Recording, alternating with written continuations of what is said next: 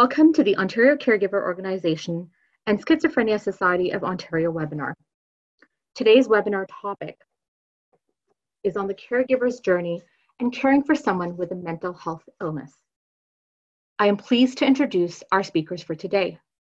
Please note that our lineup has slightly changed as one of our speakers, Candace Christensen McAllister, has been rescheduled to support the current COVID-19 situation at her place of work. Please welcome Shane Christensen, who has recently completed his memoir, Kicking the Darkness, detailing his experience with mental illness. The book chronicles personal tragedy and triumph over adversity. Shane's perspective on mental illness and schizophrenia is based on a lifetime of experiences with close family members, with his brother being affected by mental illness, and Shane's son having been diagnosed with schizophrenia as a young adult. Shane's son has been in recovery and is a talented songwriter and guitarist who has produced 2 CDs. In light of the current COVID-19 situation, Shane is giving away his Audible book online, where it can be found at www.youtube.com and www.kickingthedarkness.com. We also welcome Sam Miller, who is a registered psychotherapist and current consultant with over 25 years of experience. He brings particular expertise in trauma counseling and mental health advising. Sam serves on a number of trauma response teams with a particular interest in post-traumatic stress, resilience, and wellness. Thank you for joining us today. Thank you for having me. I would like to start with my story, which actually takes place in 2 different generations. Initially, my brother, when he was 13 years old, in 1973, started to exhibit symptoms of serious mental illness, and that plagued him for the remainder of his life. He lived until he was 31 years old, and unfortunately, it ended up in his eventual suicide. And a big part of the reason for that was that in the 1970s, the stigma was literally tenfold of what it would be today. My parents never had him medically assessed. He never received any medical or mental health treatment of any kind. And that was something that always stuck with me, not only when I was a child, but even to this day. The felt that I had the feeling that he was almost abandoned and wasn't given the treatment he needed. And then when you fast forward, it was about 10 years after his death that my son was about 17 years old, and my wife and I started to notice changes in him. And some of these changes were physical, and others were behavioral, and sometimes they were subtle, and other times they were serious enough that we highly suspected that he had a serious mental illness. And in hindsight, when I look at his situation and compared to my brother's, they both had it was a progressive slide into mental illness. And in my son's case, it began with him sprinkling spices around the house. And that happened on a number of occasions. And then we would smell bleach. So he was doing things with bleach. And these were things that he had never done before. And then there was an escalation when, after about a month, we were woken up late in the evening and we found that he had begun hanging tin foil from his bedroom ceiling. And when we asked him why he was doing that, he went into basically a paranoid rant that he felt the FBI was spying on him, the CIA was trying to read his mind. So at that time, we knew something was definitely going on, and it was serious. And because of my brother's situation where he didn't get the help he needed, my wife and I came to the conclusion that we had to do something immediate and drastic, and that by simply delaying or denying it, was not going to help our son. The issue we face that I would never have imagined was that not only did my son lack the insight into his illness, and he was in denial, but he was also aggressively opposed to receiving any medical assistance at all. And that ended up becoming probably the most difficult thing that we encountered. That because he, if he would have had a physical ailment, if he broke his arm or he had any physical sickness, we wouldn't have experienced that aggressive opposition to getting medical treatment. And that just made everything so much more difficult because he wasn't willing and able to go for treatment. Did you want to add to that, Sam?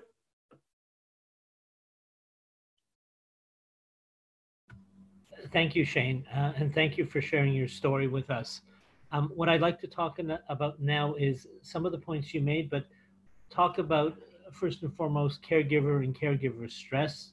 And maybe throughout our presentation today, we will also talk about the specifics of caregiver stress related to caring for someone who has a mental illness, as well as some of the concerns and issues you talked about with respect to stigma and the stigma associated with mental health.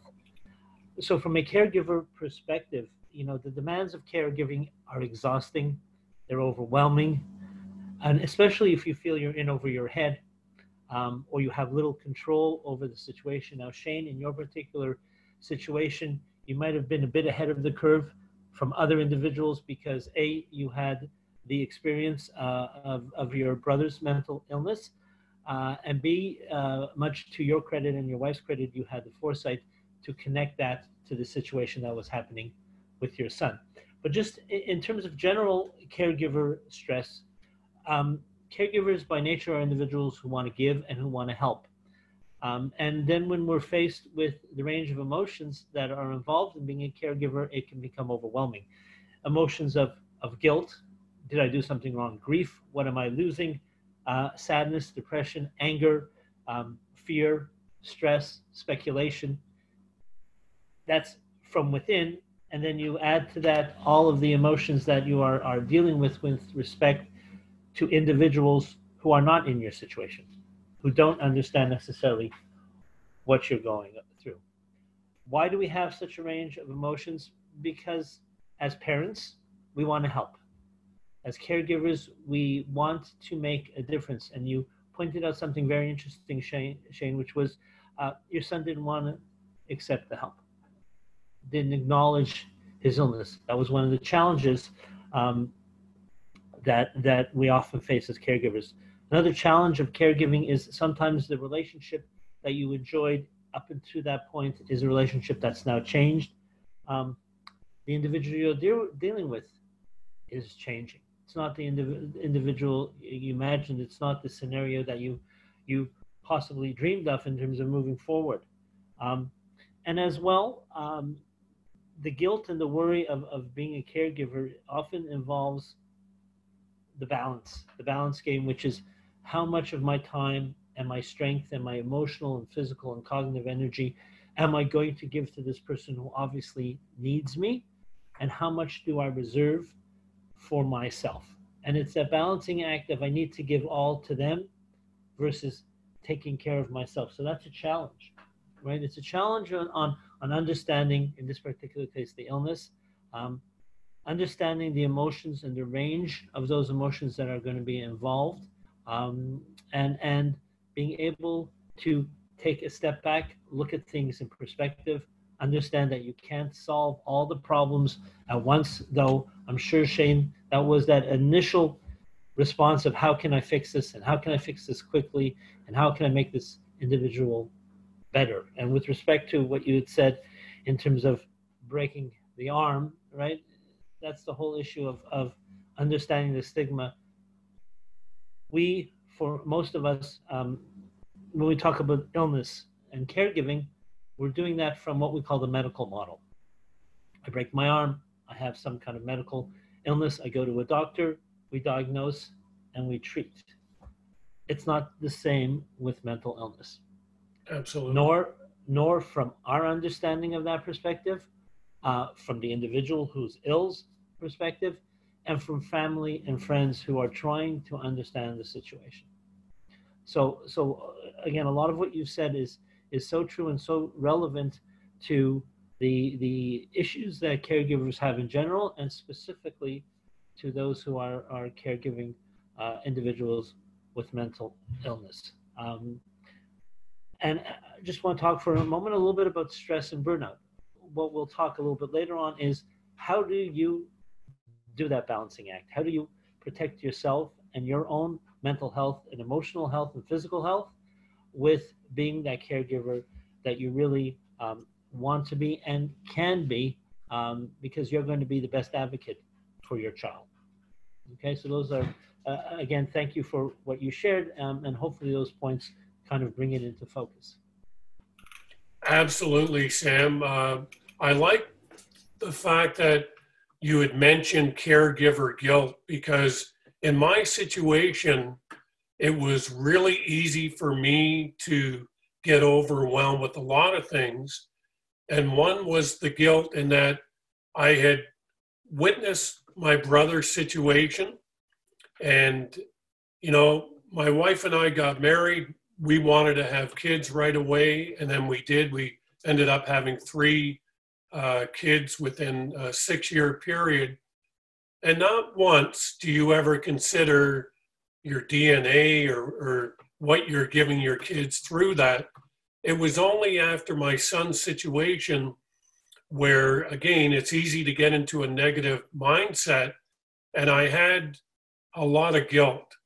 I was questioning myself. I felt that I was selfish for having kids, and that because of that selfishness, a person that I loved as much as life itself was going through a situation that no parent wants their child to go through. So it was a really difficult thing for me to accept. And then over time, speaking with a lot of psychiatrists and mental health professionals, my wife and I had a lot of support. We took advantage of a couple of parenting groups. And so that way you were exposed to what other parents were going through. And there was a consistency in that we all felt guilty. And it wasn't just me having my brother's situation. Every parent who was there, and a lot of it's because we love our kids so much. And once they get ill, you tend to blame yourself. What you find out over a period of time is that that is a waste of energy. You don't want to get into that negative headspace because it's just counterproductive. It doesn't help the situation at all. And that's one thing I would really stress through my life experiences is you have to block out any type of negativity. You always have to look for the positive. And eventually I was able to do that. So that over a period of time, I didn't have that guilt. I resigned myself to the fact that there's a lot of reasons, a lot of causes for psychosis and schizophrenia. In my son's case, we knew that he had been using marijuana and other drugs. And, you know, the medical proof, the science is pretty valid that there is probably a 10% of the population that could have a genetic predisposition that if they use cannabis or other drugs, that they could be prone to either psychosis or eventually schizophrenia.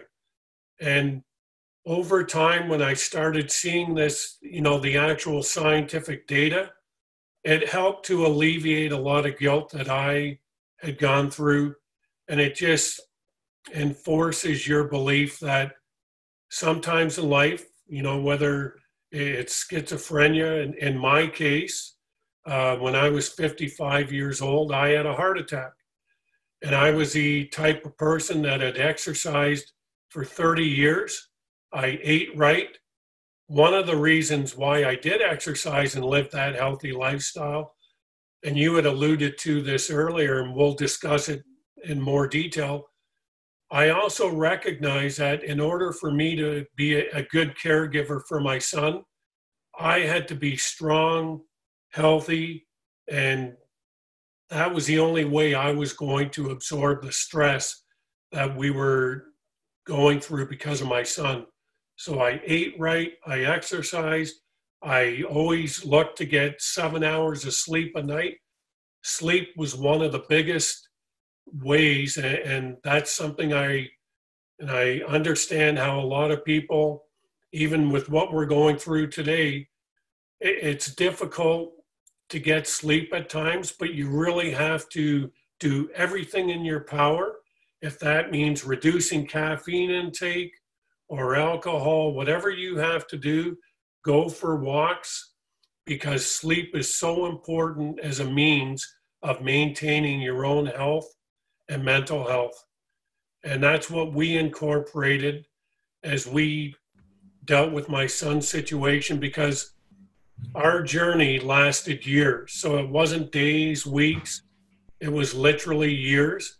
And it never ends. So even though my son is stable now, with schizophrenia, there's never what you would call a medical recovery.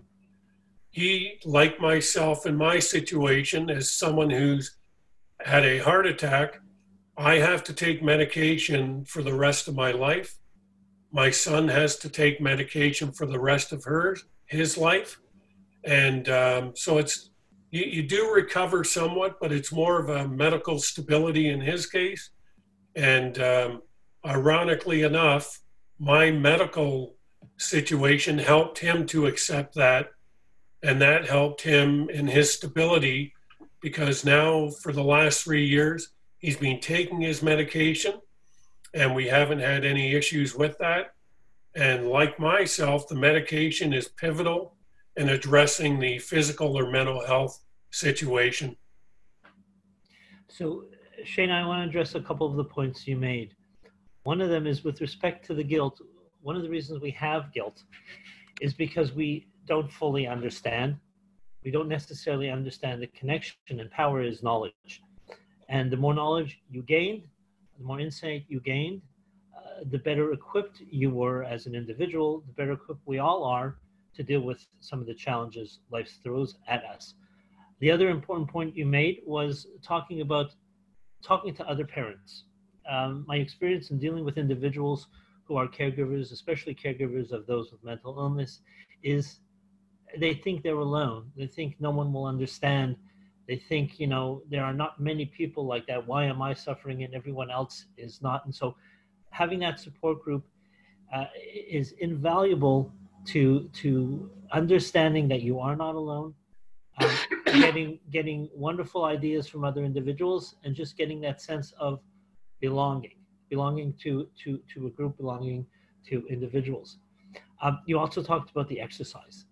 We know that when we are anxious and when we have chronic stress, as is standard with caregivers, it can be very detrimental to our physical health as well. More susceptible to issues of illness, more susceptible to emotional issues, very much often a lack of sleep, all the recipes, so to speak, for increased vulnerability. So we need to be able to take care of ourselves as well with that. You also mentioned something related to the stigma, and you talked about, I'm relating it to the stigma. You talked about the medication you took or you are taking for your heart disease versus the medication that your son is now taking for his schizophrenia. As a practitioner, as a therapist, to me, they are the exact same things. If we're talking about reducing stigma, we wouldn't question for a moment an individual who is a diabetic who needs to be on insulin therapy for the rest of their life, nor should we be questioning or doubting the medication that someone with mental illness needs to take for the rest of their life. It's maintenance. It's understanding that illness is illness. And it's also an understanding that, as you pointed out, which is really, really wonderful, that on his medication, he's doing wonderfully well. You know, the guitarist, the two CDs he's recorded, the stability in the home, etc.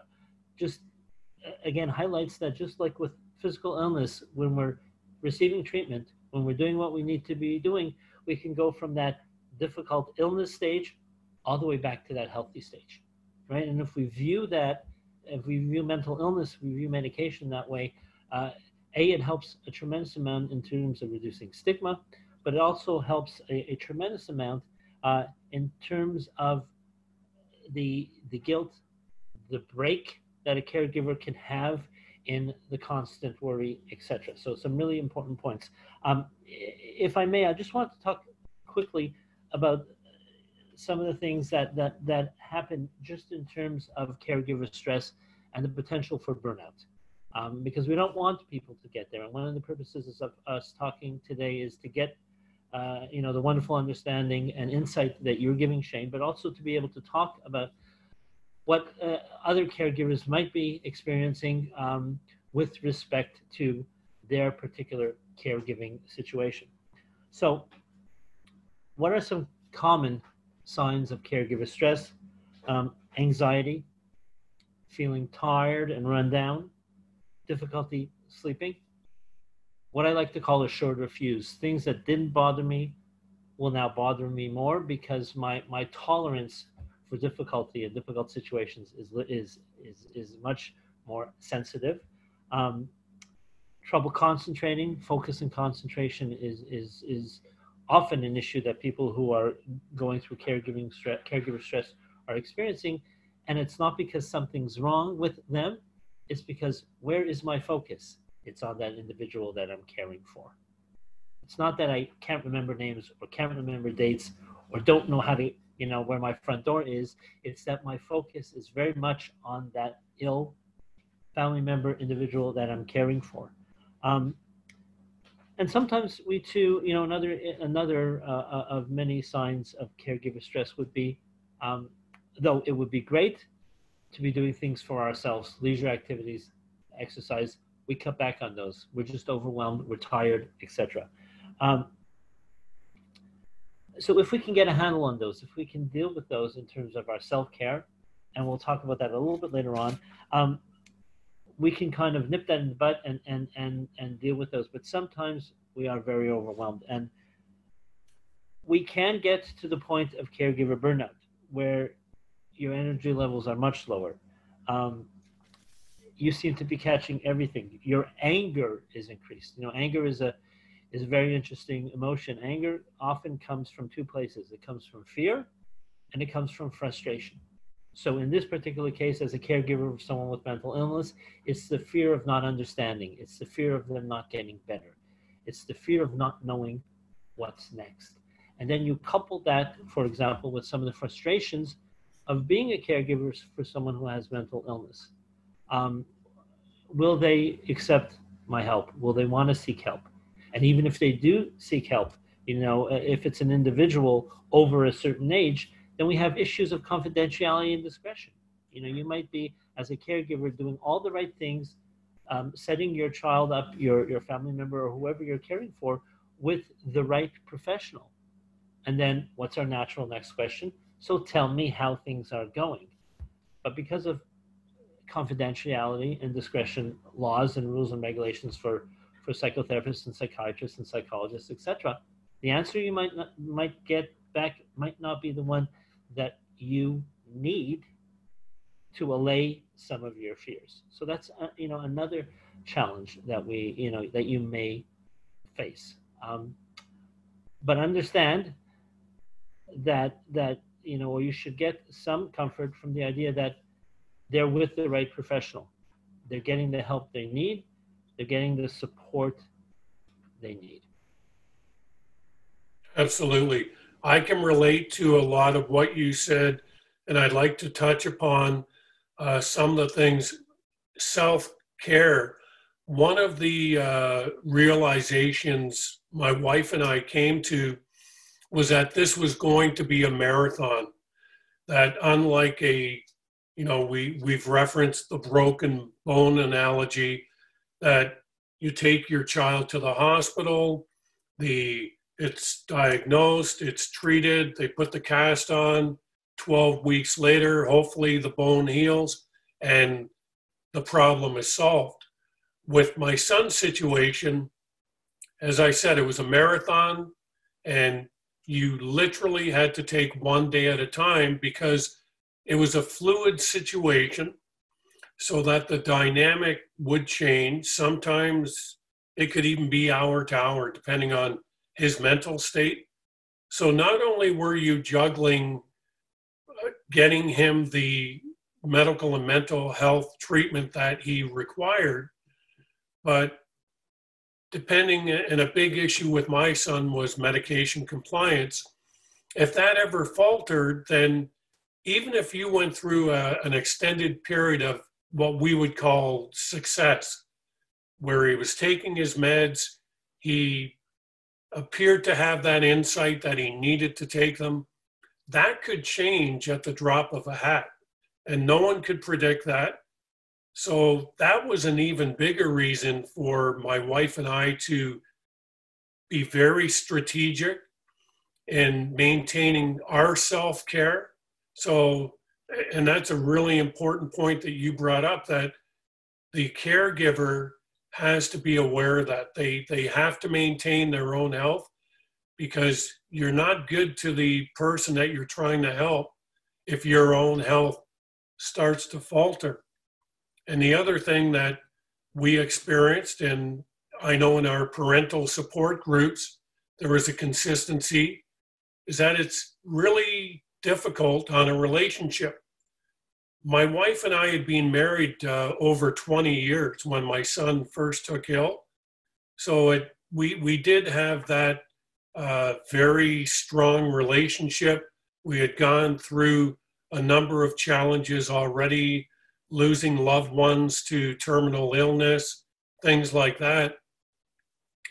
But we were tested with my son's situation because it's totally unique. You love your children differently than you love other family members. And it's easy in a relationship, even with that love and that long-term loyalty, that you can sometimes turn on each other. You had mentioned earlier, Sam, that some of the burnout for a caregiver is the shorter fuse. And I can definitely state, in my case, and it is complicated because you're dealing with so much, I had to work really, really hard on that to recognize that the reason that I might be angry, it's because I had that guilt, and I didn't like the fact that my son had changed so drastically, not only physically, but his personality. In a lot of ways, there is that sense of loss that similar to when my father-in-law was suffering through terminal cancer. He had leukemia. There's a lot of parallels, a lot of similarities, and the only way to get through it, again, is you got to look after yourself. You have to stay mentally and emotionally strong. And another point that you would raise, Sam, which is pivotal, is the need for information and good information. We're very fortunate today that we have so many great organizations like the Ontario Caregiver Organization. I'm also affiliated with the Schizophrenia Society of Ontario, which will be known as IM on April the 2nd, Innovations in Mental Health. And I utilize both groups to get a lot of the information that I need even to this day. And I would strongly suggest for any caregiver out there, you're going to require good, solid information, especially during the early stages when you're not aware of so much, because you're thrown into a situation that where you are over your head. And even in my situation, going through my brother's life experiences, my son was totally different because, again, he's your son. So you really feel like you're over your head. And back in 2004, even though there was information on the internet, it was nothing like it is today. So I would strongly suggest to anyone, any caregiver, for your own self-care, to utilize, whether it's the Ontario Caregiver Organization, the IM, just complete an internet search and get that good information, which can really facilitate not only the treatment of the loved one or the friend, family member that you're helping, but also your own self-care, which you'll find out through your journey is just as pivotal as when you're caring for your loved one. Shane, I'd like to, thank you for some of those suggestions you made, specifically about taking care of yourself physically and emotionally as well. I want to point out a couple of things that I think would be important for any caregiver, and especially for those caring for individuals with mental illness. Number one, I would like to talk about what we call practicing acceptance. As unfair as it is, and often the sadness that we have or the difficulty we have in accepting any illness, at some point we need to accept it, that for the reality that it is. We have one pathway for emotions, the good and the bad. And if we allow ourselves to experience the worry and the sadness and work through it, because the emotions are there for a reason, then we'll be able to fully experience and accept the joy and the positive aspects and the moments of wonder that happen in our caregiver journey. So practice acceptance. Number two, embrace your caregiving choice, whether you're there because you had to be, you wanted to be. At some point, as parents, as caregivers, you made a conscious choice to be a caregiver, to take care of your loved one. And it's a wonderful thing that you're doing.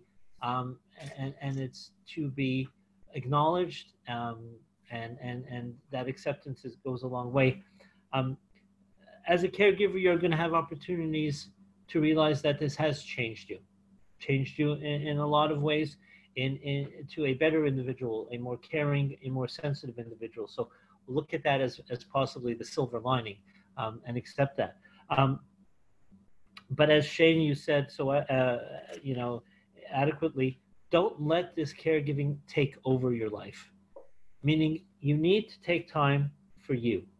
You need to acknowledge your needs, whether it's your own physical needs, your needs within your relationships. And part of acknowledging those needs and dealing with those is not thinking that you have to be in charge of every care and every aspect of the caregiving. Accept help, accept responsibility. Often when I'm dealing with individuals in difficult situations, I will say to them, you have a great support network. Please use it. And their response is, I don't want to bother anyone else.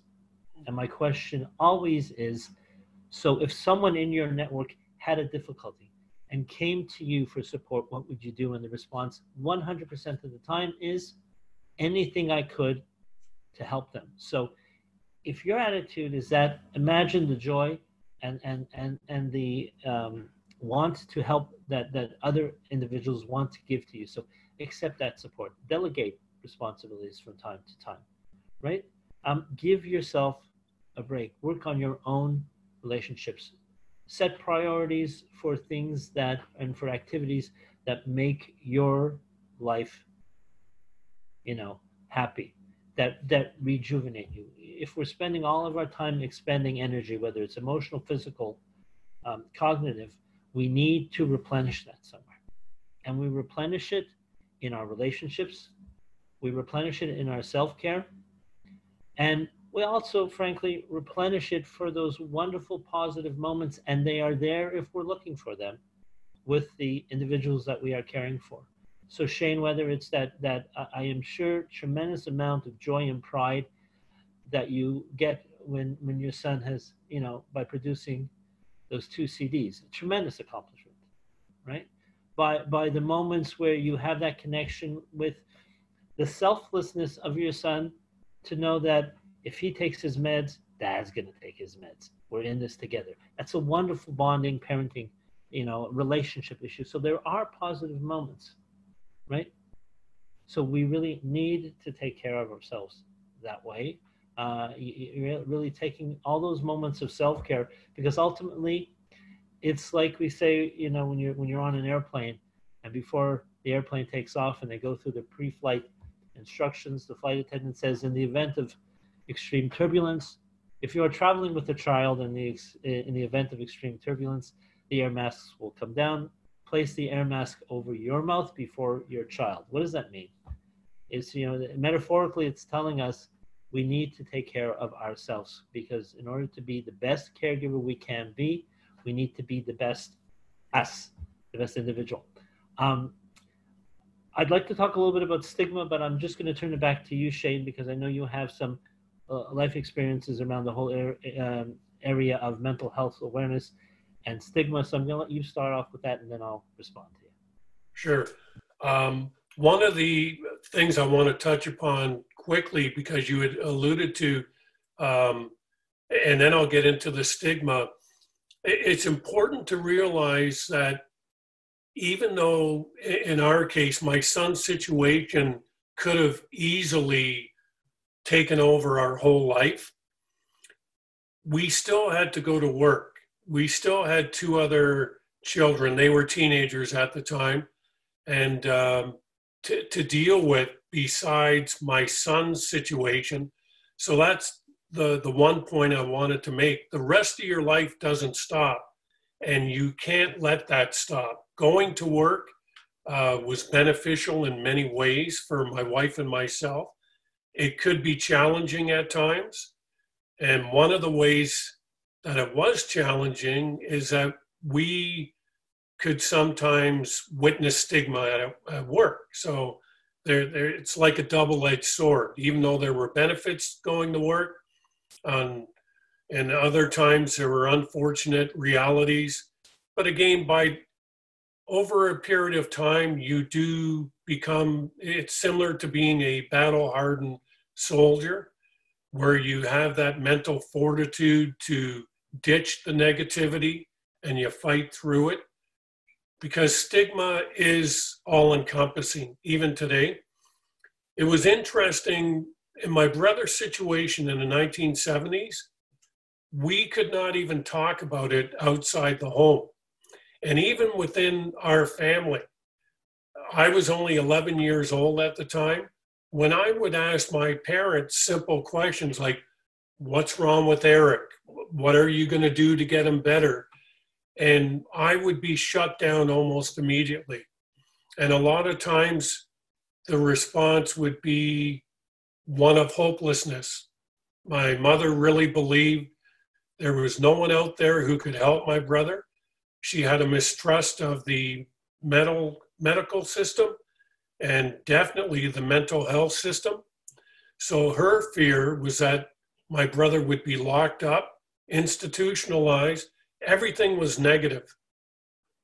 When you fast forward to my son's situation 30 years later, I was energized by what I considered the failures, not only of my parents, but of society, resulting in the loss of my brother. And I was absolutely positive that I was not going to follow in those footsteps. I wasn't going to let stigma or fear prevent me from doing everything in my power to ensure that my son got the treatment he needed. And that included fighting him and his resistance. It included fighting, there's an invisible wall within the system itself that you experience initially that is very difficult to overcome. But at the end of the day, the one thing I do want to say, and you touched upon it, Sam, is the immense sense of satisfaction and pure joy when your child does realize that stability. So after many years of us struggling, my son ended up getting his grade 12, got his driver's license, he bought a car. These are things that are so important to his not only mental well-being, but his self-esteem. And this was a young man who, during the worst times of his psychosis and psychotic breaks, couldn't even put a sentence together. He couldn't read at all. He couldn't watch TV. And because of the fact that through our efforts and his own and the medication compliance, he was able to attain all of those successes that were huge. And he experienced stigma a lot of times, and that resulted in his, a lot of times, lack of insight, or the fact that he wanted to deny his illness. And one of the cute stories in our experience was after I had my heart attack, and no one wants to go through a heart attack. But again, you always have to look at the silver lining. And because I had to take medication on a daily basis, when I came home, my son and I would actually take our medication together. And we had a cute experience where initially he would be asking me about my pills. And he would say, you know, what is that pill you're taking? And I would tell him, it's a blood thinner. And he would want to know, well, do you have to take that for the rest of your life? And what does it do? And then the next pill would be the cholesterol lowering medication. And he would want to know all of these different things. And I could almost see that there was almost a relief that he had this look of acceptance that Dad is no different than me now. He has to take these medications in order to survive. And it was a beautiful moment because it just shows what you and I have both mentioned repeatedly. There's no difference between a mental illness and a physical illness. And a lot of times when you have either one, you do have to take medication. There shouldn't be any stigma or negativity regarding that. And yet sometimes there is, but we certainly know that there shouldn't be, because there are times, whether you have a heart attack, whether you experience a mental illness, or you have cancer, you have to take medication, and it is not a negative. Thank you very much, Shane. One of the things I wanted to point out with respect to mental illness and the stigma associated is, as you mentioned, 30 years ago, it was different. We are making tremendous strides now in terms of understanding and educating around mental illness. You still do have some of those myths out there, you know, individuals who are mentally ill are lazy or are violent. In fact, individuals who are mentally ill are more likely to be the victims of violence than the perpetrators of violence. One of the issues is we still do, when talking about and reporting, especially in the media, around mental health, often it's the more extreme or sensational that we're hearing. You're not going to hear, if you turn on the radio, that there are thousands and thousands of individuals with depression who are going to have a wonderfully productive and happy and healthy day. But that's our reality. That's the reality. And so, you know, we need to stress that. We need to educate individuals. We have biases, we have difficulties, but the more we educate individuals, the more we have initiatives like Let's Talk Bell, and frankly, the more we have courageous individuals like yourself, Shane, who are writing books, who are out there doing webinars, the more it's going to become an understanding and less what we would call the elephant on the wall or the fly in the room, the topic that we don't talk about, because knowledge is power. And the more we know, the more we understand that a mental illness is like any illness. If we treat, if we support, and we take care, we can live very healthy, very happy, productive lives. So again, as you and I have talked a number of times, to be able to talk about this and to be able to deal with mental illness, either as the individual who is suffering or the caregiver supporting it, frankly, is a true act of courage.